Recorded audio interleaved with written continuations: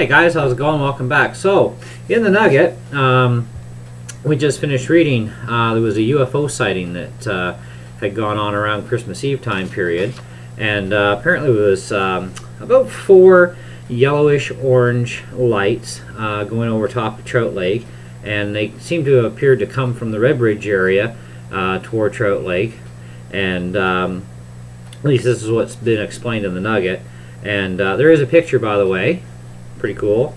Military still haven't responded, although the guy apparently did send the pictures in, and he sent them to I think it was Transport Canada as well. But anyway, still no response there. But likelihood, you know, has something very curious going on.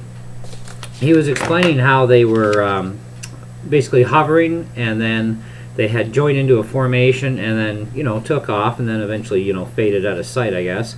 Now, I've seen lights in the sky myself coming over top of my house from Lake Nipissing across, and, you know, it would come up and around and then just, you know, go around towards either the Redbridge area or some other direction as well. I've told you guys about that in other videos, and I've also seen ones where the light would fade out.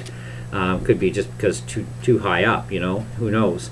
But the other thing was also another sighting in Ferris of beams of light that were actually coming down from the sky to the ground. Now, a lot of people, apparently this guy too, also knows, you know, what a spotlight is like and what it looks like and how it would light up, and that's just not what this was. So it's got him a little curious too, and he put in his report. And, you know, it was, you know, it's really great to be able to read these things, you know, and to be able to see some things once in a while. Things are definitely getting cooler out there as far as, you know, coolness. It's neat, not cold weather, but it's getting pretty cool. And sightings seem to be picking up again. The last sighting I saw was in the summertime, and, you know, like fallish time, you know, summer, fall time. So that's pretty neat. You know, I would love to have been there to see this stuff, especially with the lights. That was really cool. But anyways, I thought I'd let you guys know, you know, we got more UFO sightings going on here in good old North Bay, and really interesting stuff, and be neat to see more and more stuff. I'm definitely going to be starting to go outdoors a lot more at night on the clear nights. Last night was actually pretty nice, but with the day I had, I just didn't feel like going outside, and it was getting a little cold, you know, so I'm going to start spending some more time outside at night and checking out the night skies in my area, and might even do some touring around.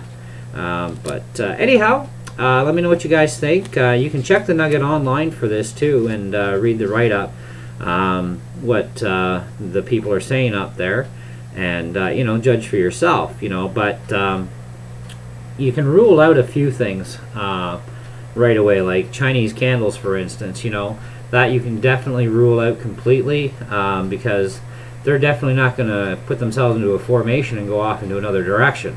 Radio-controlled aircraft have a capability if you're in visual range. The new FPV gear is actually a virtual headgear type of setup. Not really virtual, it's actually real, because there's a camera on the aircraft, and but you would not be able to see your other players or flyers and be able to get into a formation. Okay, so even though they do have an incredible range on them with these gadgets, you wouldn't be able to do that.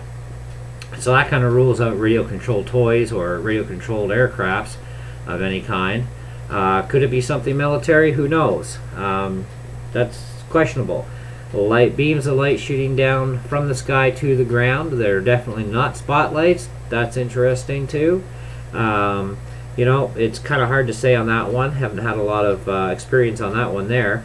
But hey, anything's possible, right? And there's been more and more UFO sightings this past year than you can shake a stick at all over the world. So anyway, like I said, check out the Nugget online, judge for yourself. You know, read what the people are saying up there, and we'll catch you on the next vid.